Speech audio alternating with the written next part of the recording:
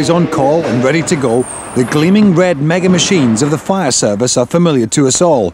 With their sirens blaring and blue lights flashing, they waste no time on their way to the scene.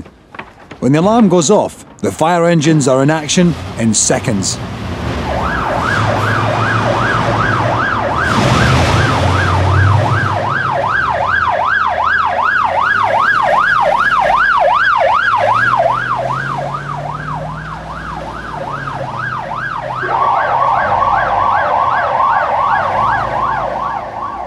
Firefighters must always be on red alert, and they must test their equipment regularly.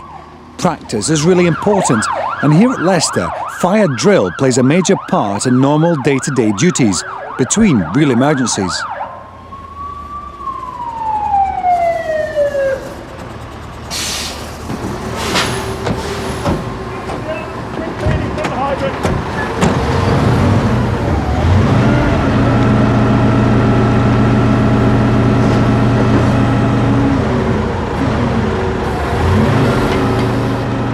Everybody has their own important job to do, but they must all work as a team.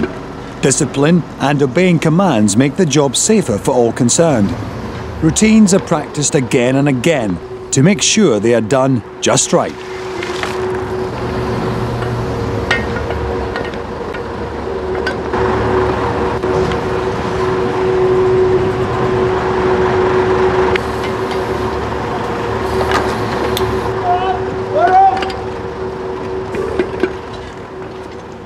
Much of the machinery used today is high-tech equipment. The modern fire brigade is always developing, and the firefighter must be trained to work with all the gear. Other people's lives depend on it.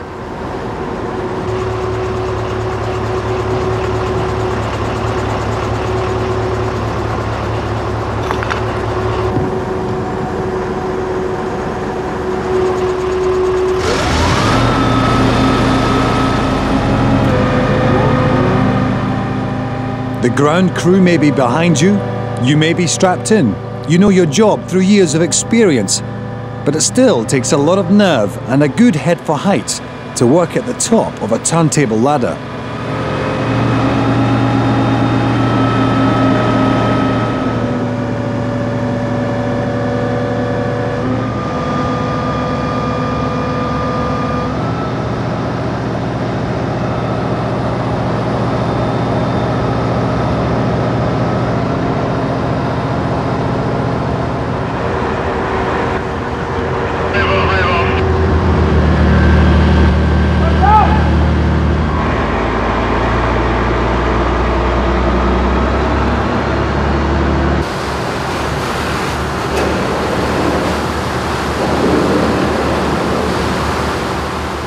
To be a firefighter today is to be part of a highly efficient and disciplined force, using some of the most modern and powerful equipment in the world.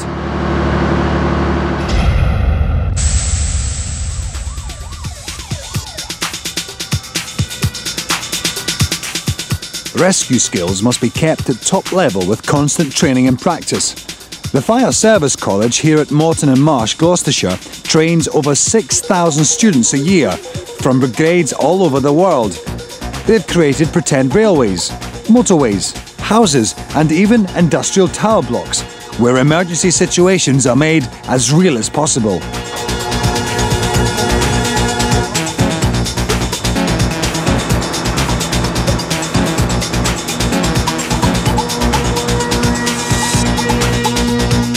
They have 32 tenders here, including many makes and designs of the most commonly used fire and rescue vehicle, the pump engine. They may be made by several different companies, and they may look different from the front, but they all do the same job. At the Fire Service College, they have a big choice.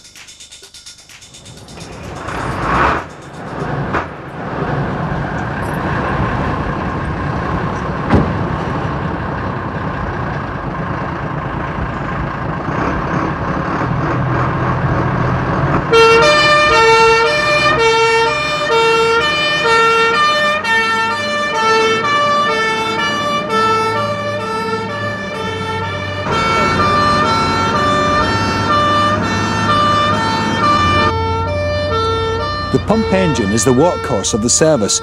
It is the basic all-round vehicle and can be fitted out for specialist tasks. This appliance is most generally used as a water tender ladder rescue vehicle, but rather like a Swiss Army knife, when you open up the sides, there are tools for all incidents. They carry 3 types of ladder. The longest is 13.5 metres. It comes in 3 sections and needs 4 men to use it. The crew includes a driver, the commander, and between 2 and 4 firefighters. This Leyland Carmichael 180 Turbo carries 1,800 litres of water and can go at 145 kilometres an hour. Every time the brigade is called out, the chances are you'll see one of the many makes of pump engine racing to the scene.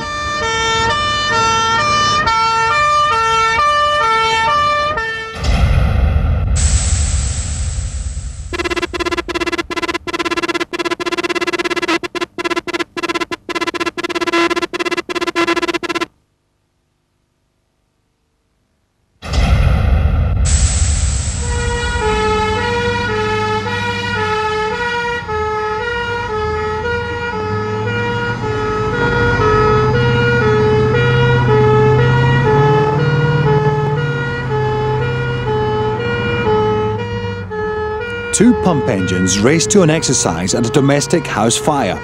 Even in practice, they have to respond as if it was the real thing.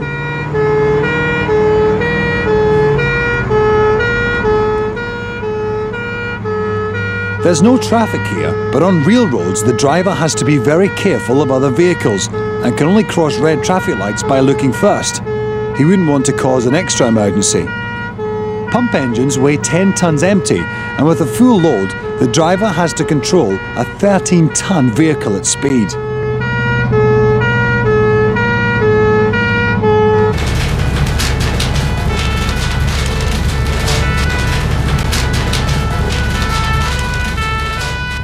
Moreton is the one place where in practice the flames are real. Everything is just as it would be in a 999 call. It's got to be the best way of preparing for a real emergency. Here, the commander is the man in the white helmet. Bill, get your crew ladder off, see to that casualty up there. We'll get some BA men in. Right, okay. Okay. Right, you'll come back, Jimmy.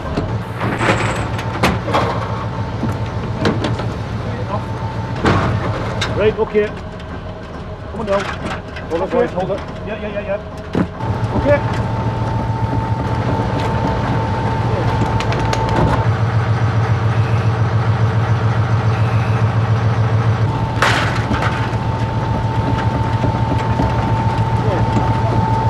Extend. Extend.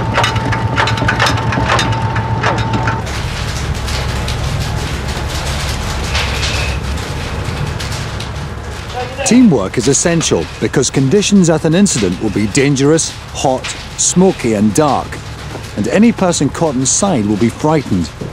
Firefighters are trained to be calm. Right, we go.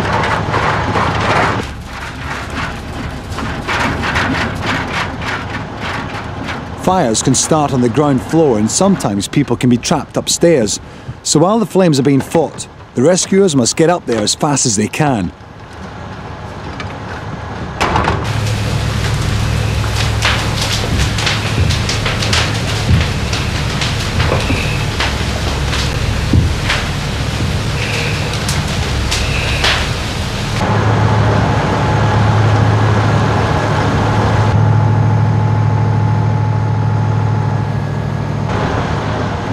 The staircase may be burned out, and the only way of escape is from the roof.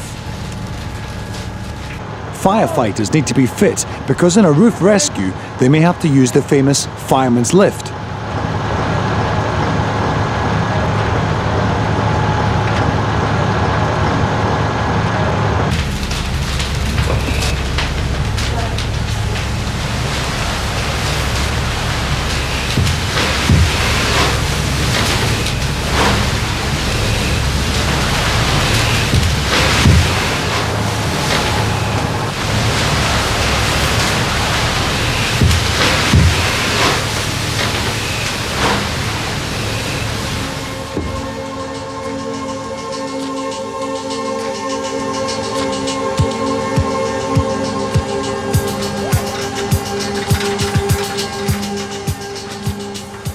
Before leaving, the brigade must make sure the fire is completely damped down, so that one burning ember doesn't spark the blaze again.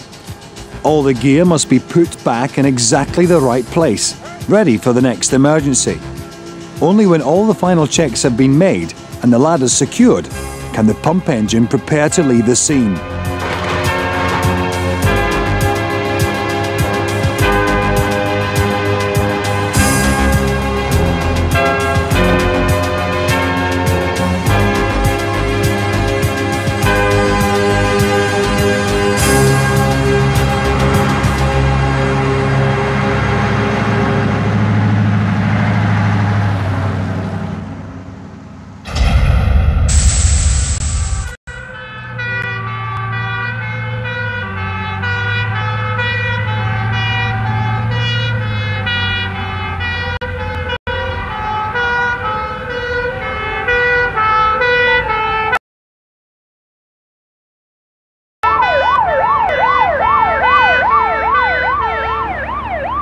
As well as putting out fires, the pump engine is used for all types of rescue.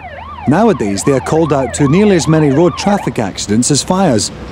The crew needs to be trained for all sorts of emergency, and here at Moreton, they can learn their skills away from the actual roads and screaming traffic. To keep the atmosphere tense, they still use lights, sirens, and real cars. 2 pump engines and their crews must help any passengers trapped in the tangled metalwork. Doors open? No, locked. Your side? No, locked. One there, one there. Same the other side. Okay, Steve, break the screen in. Okay, good. Okay, tap it through. Tap it through under control.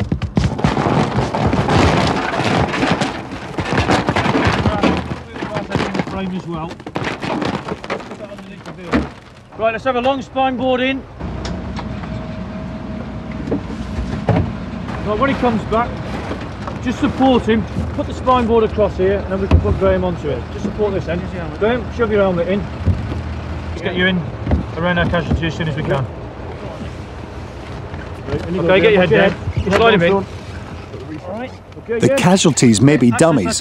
Firefighters treat them just as they would a real person. Okay, ease him back up into an eyes forward position. Let's have the windows down, take the front screen out. Steve.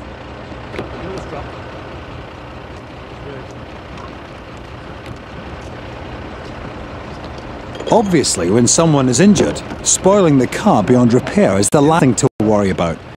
It's the person who matters. In a case like this, when the driver is trapped, the fire brigade often decide the best way to free him or her is to remove the roof. To use the cutters without splintering more glass, they need to take the windscreen out. And to shield their eyes, they all have to wear protective goggles. Okay, lift it clear, put it underneath the car out the way. Yeah. Same with the rubber seal.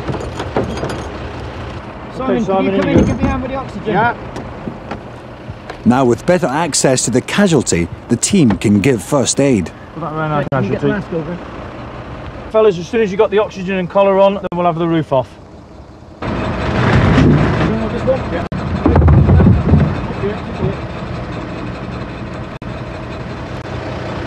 We have the spreaders next. Yeah, spreaders as well, and Jenny. These hydraulic pincers can cut through metal like a can opener, and they are powered by a portable generator, another vital piece of equipment carried on the RTA tenders. I'll get the casualty shield in. Right, shield in. Okay, Steve. Cut low on the pillar. Okay, when we've done this pillar, work your way anti-clockwise round the car and end up with the last 2 cuts close to the casualty. Next comes the roof. The rescuers must obviously try to be as quick as possible, but they mustn't rush and cut corners. Okay. Low on the B pillar. The power's here, that's the main thing.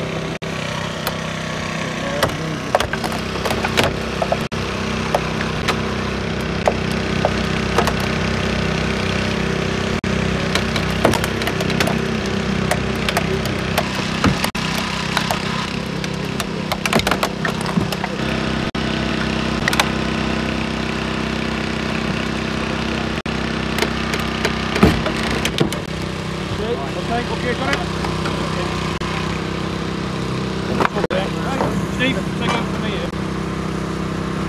Mick. Come down there. Steve, use the spreaders, crush the wing there to open up that gap. Get the spreaders in and let's take the door away. Okay, let's go for it.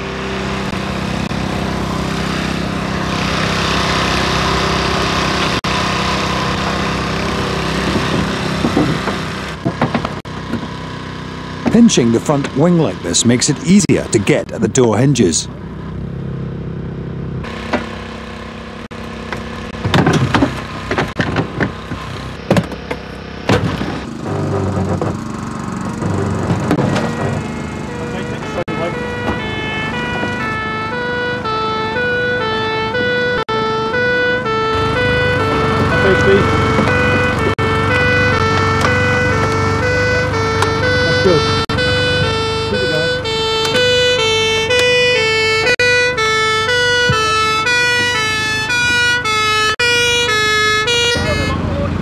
The fire brigade always works closely with the other emergency services, and it won't be long before the driver is free.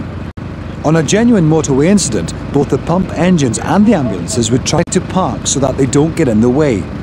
In order to keep the traffic flowing freely, where possible, they keep at least one lane open.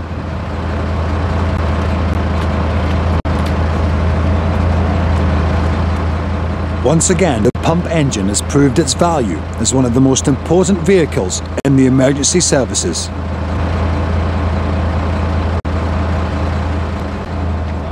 Before leaving the scene, the fireman will tidy up broken glass and put sand on any oil spills to stop another accident happening, while other services will remove the smashed cars.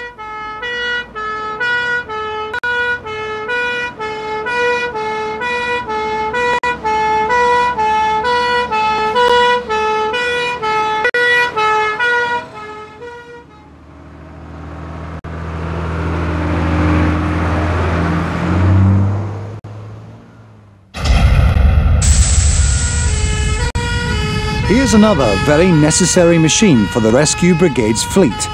The Chemical Incident Unit may not look much, but it holds special equipment for dealing with situations where there is danger of acid or poison polluting the water, ground or air.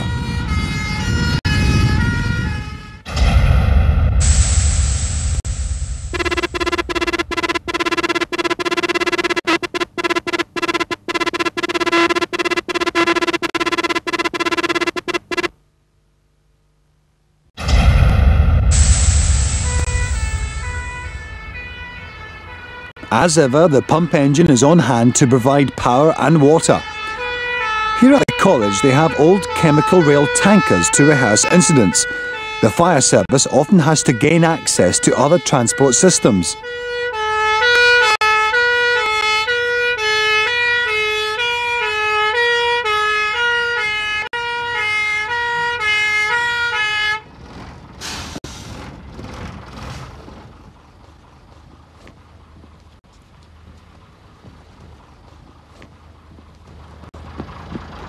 Shower set up, Jim, 2BA. Right, okay, 2BA shower. Okay, decontamination shower unit. One of the college instructors runs through procedures with a colleague as they set up the unit. A possible risk of chemical spillage is that it can spread quickly, and a firefighter could get some of the dangerous liquid onto his clothes or boots and transfer it somewhere else. The unit contains a high-pressure shower which is fed water from the pump engine. Using the workhorse of the fire service, the fire appliance. Opening now the tank valve on the vehicle, delivering from the tank and testing that we do have water. They must check that it is all working before they risk getting any chemicals on them.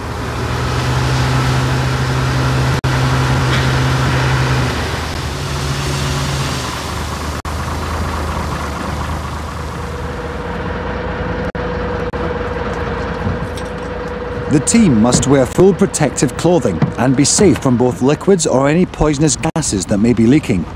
These suits aren't easy to get into, and to make sure they are fully sealed in, the firefighters help each other dress. Oxygen masks are standard, as the suits are airtight. The end result is just like a spacesuit.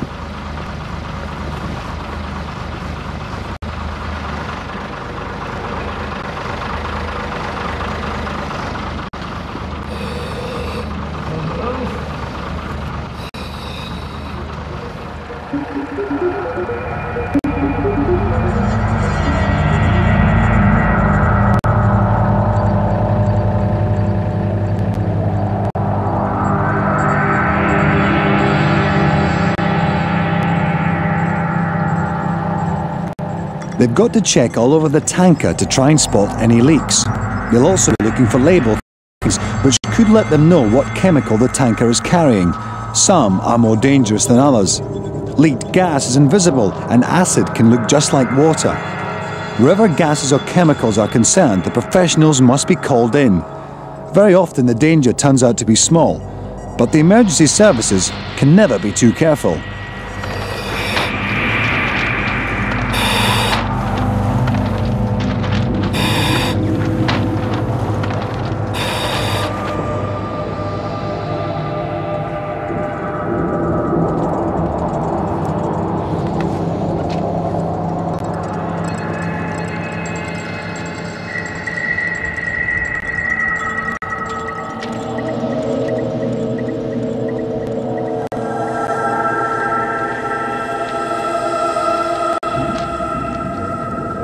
At the end of every exercise, the crew must be washed down, so just to be safe, the pressure shower is always used.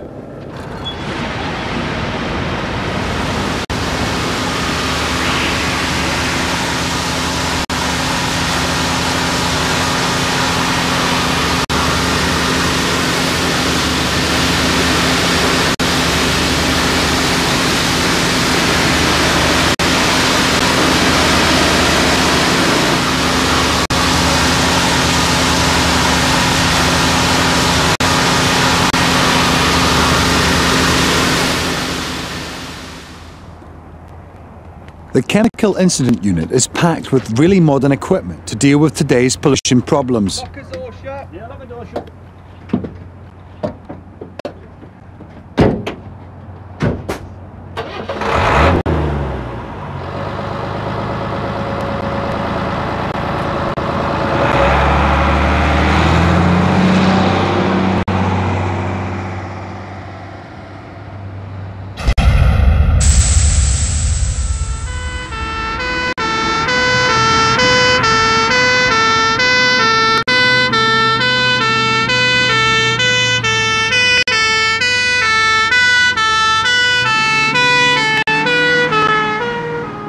The bigger fire engines are known as specials and will be called to incidents where the pump engines can't do it alone.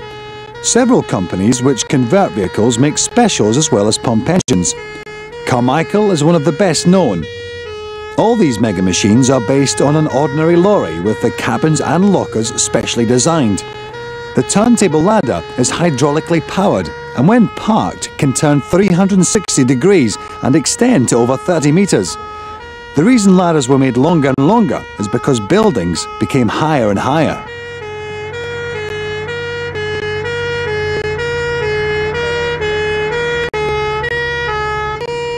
Their main job is for rescue.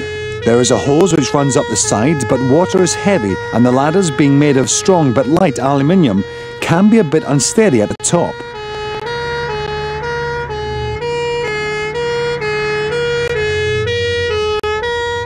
Normally, a turntable ladder would have a three-man crew, with the commander, base operator, and the one on the end of the ladder.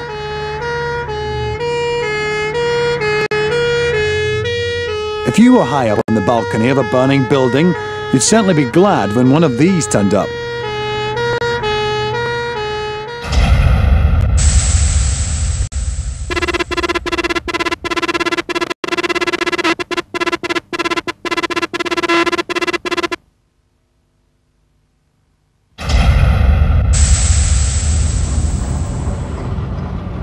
Another type of special is the hydraulic platform. Here, a Simon Snorkel SS220 is mounted on a Saxon Dodge G16 body. It can only carry 3 in its basket, so it would take rather a long time to rescue a lot of people. But unlike the turntable ladder, It is fully stable for spraying water right at the end of its 22-metre reach.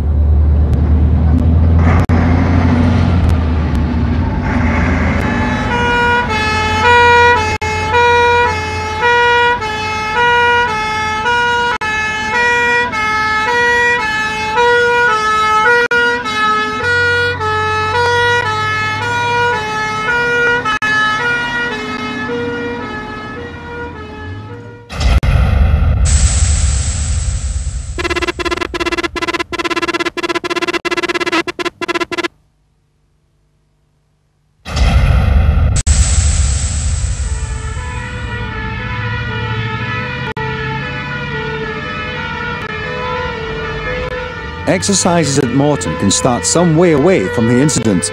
A command vehicle, hydraulic platform and pump engine respond to a call. Going to a real fire, they'd probably take different routes, so at least somebody would get there if a road was blocked.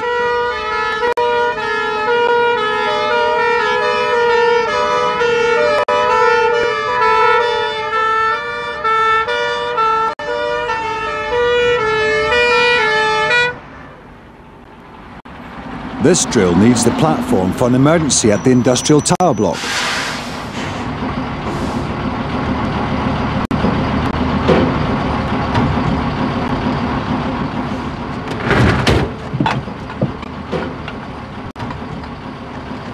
Teamwork is here again. The pump engine gets extra water by plugging into the mains. They carry enough hose on board to reach a hydrant a quarter of a mile away. The pressure on mains water varies, so to keep it regular, it must be fed through the pump engine.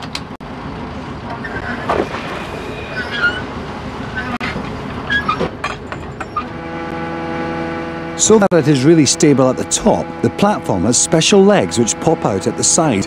This makes the base wider and stops any chance of toppling over, even on very windy days.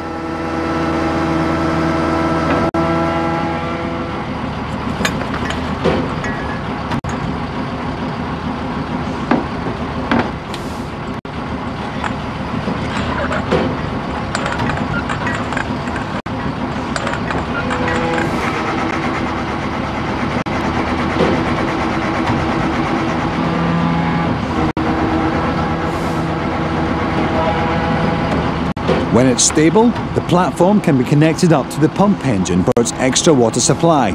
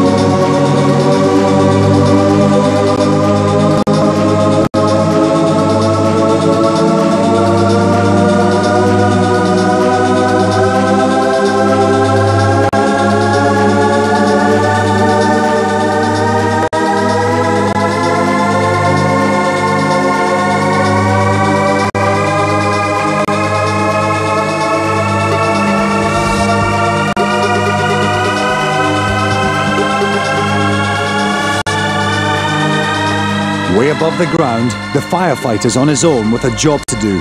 As the saying goes, it's tough at the top. He'll go as close as he safely can, keeping in constant contact with the ground by phone. If this tower was really alight, flames could be licking out feet away. His only protection would be the powerful fountain of water from his hose.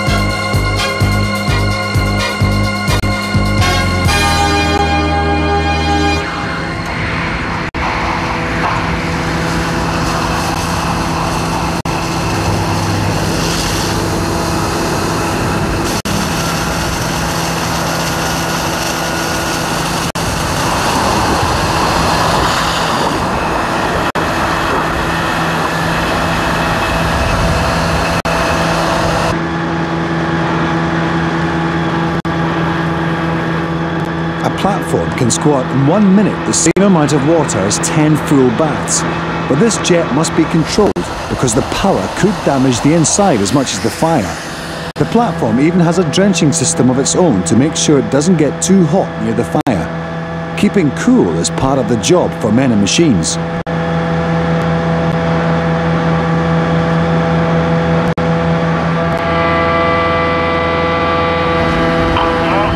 Roger, I'm going to track rate and then bring it down to the ground, okay? Roger.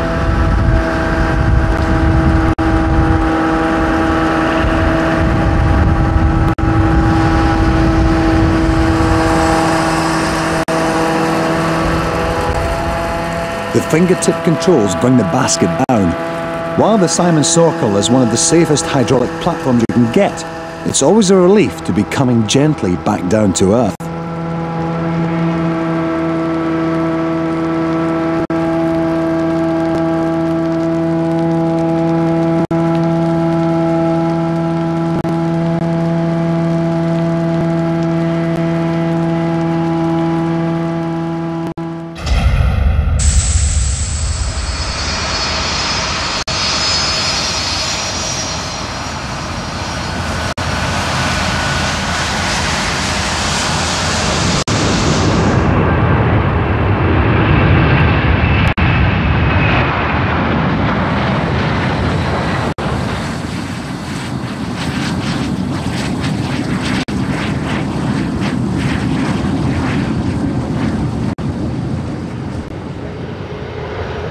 London's Heathrow is the busiest international airport in the world. At peak times, a plane is either taking off or landing every 30 seconds. An airport has more material which can easily catch fire within its boundaries than almost anywhere. Fire protection is really important, so they have some fantastic fire engines here.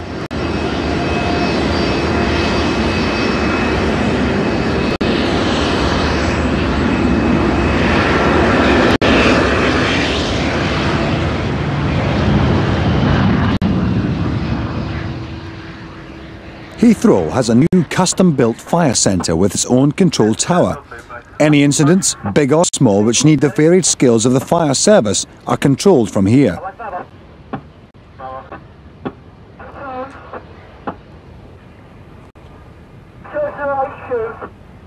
Luckily, actual plane crashes are very rare, but firefighters use extremely realistic practice drills. For exercise, Trident aircraft, starboard engine well alight.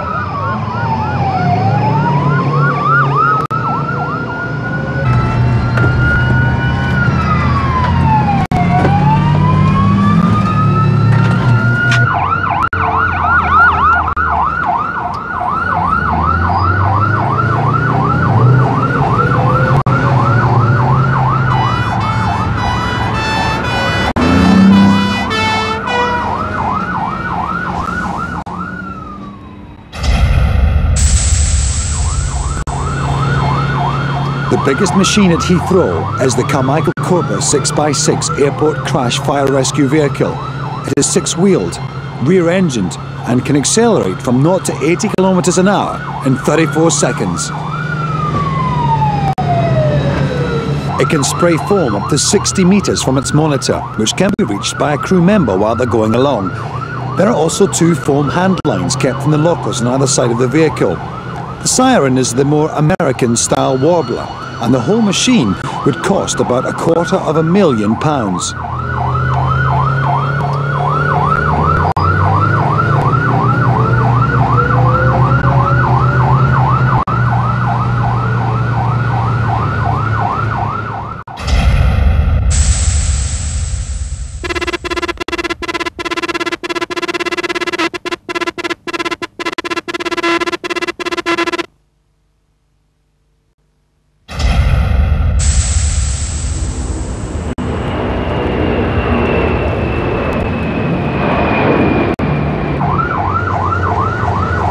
If they were attending a real crash, the airport firefighters have permission to cross the runways, with both the tower and driver keeping a sharp lookout for planes. Within the airport perimeter, the fire services must reach any incident in under 3 minutes.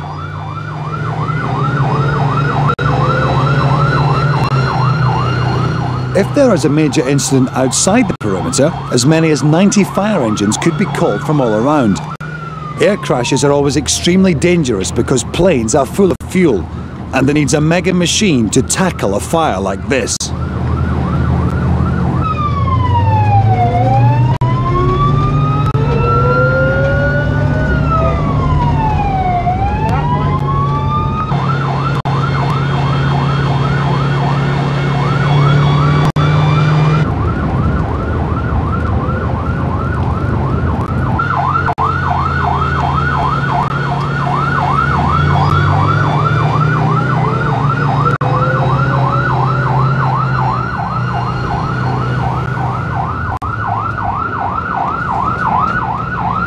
Okay, Jim, I'm going to go upstairs.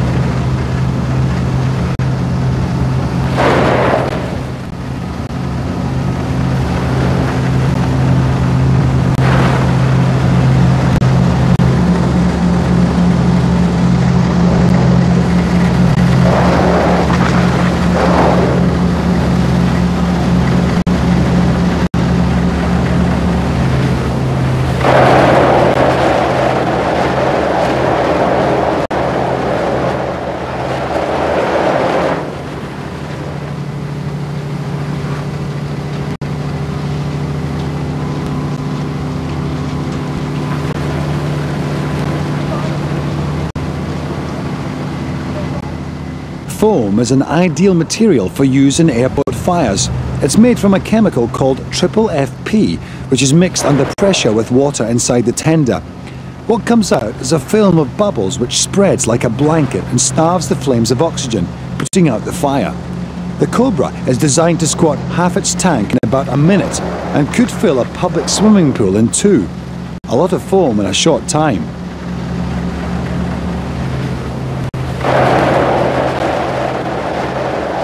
The steaming bodywork still needs the final flushes of foam to dampen the debris. When it's all over, the bubbles will drain harmlessly away.